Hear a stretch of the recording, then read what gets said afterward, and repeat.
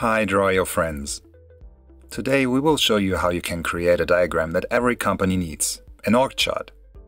There are two ways of dealing with this standard use case in draw.io. The first one, which we will be covering today, is using our default org chart template to create org charts fast.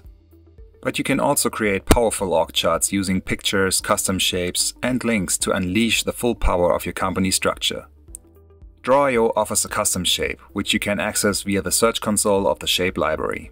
Just enter the term org chart and click on the shape or drag it to the workspace. This org chart is a container that holds various functions and settings. We'll go through them one by one. But first, let's expand the org chart a bit. You can do this using the blue arrows of the shapes, or you can use the shortcut Shift+Alt+Cursor keys, which is Command instead of Control on the Mac. Sideways movements create shapes on the same layer, and the downward cursor key creates downstream shapes. A quick tip: if you color your shapes at this point, these colors will always be used when creating the substructure. Let's move on to the functions. First of all, you can already see that your org chart is equipped with an expand and collapse function, which means your shapes can be minimized and maximized.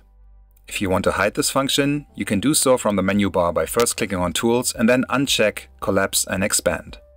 Another feature in your newly created org chart is the ability to move entire shape trees. Just click on a shape of your choice, but don't move the shape now. Instead, watch out for the blue control cross at the lower right edge. Click on the control pad and drag the shape and its substructure to its new location. You probably like to link your departments, functions, or personas to add follow-up information. You can find our playlist above on how to link your shapes in Confluence Cloud. The functionality is the same in Confluence Server and Data Center, only the menus look a little different. Last but not least, you may want to customize your org chart a little bit. For example, you can remove the frame and the title. Or you can click on the workspace to activate the global settings in the Format panel and choose from different options in the Style tab. In this case, we decided on rounded corners. We do without a theme for now because we already have coloring in the diagram. Did you ever think that an org chart could be that simple?